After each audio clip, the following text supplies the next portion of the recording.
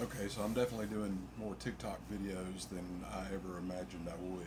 But somebody caught the Yes welder in the background. That's actually not the welder. That's the helmet and the gloves and everything are in there with it. The welder's over on the other side of my shop. But yeah, I bought one and I like it.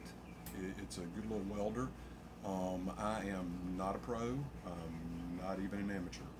I occasionally need to, fix something and, needed a welder. And so the next time I have a project, I'll break it out, show it, do a review on it or something, let everybody know what I think about it. But yeah, I like it. It's a really good little welder. And I might even do, I've got a little Vevor. If you haven't heard of Vevor, they make really good tools. I bought one of the tools that helps you rip up the flooring in an old house, and I'm going to use it to rip up the flooring and put down new flooring in my house. And been a fantastic little tool. And so, yeah, I bought several Vevor tools now. And so that little thermal printer, I've got a new habit 3D printing and like printing out junk that is a total waste of time and money.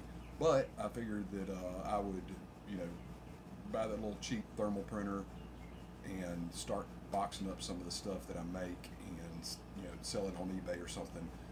If nothing else, for enough money to buy some more filament and print out some more junk.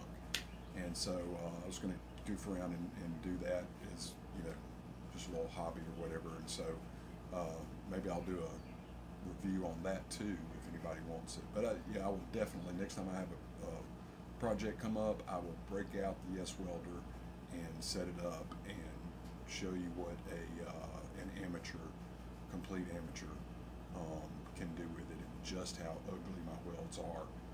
That'll be humorous if nothing else. So yeah, I'll do that in the future. Like, comment, let me know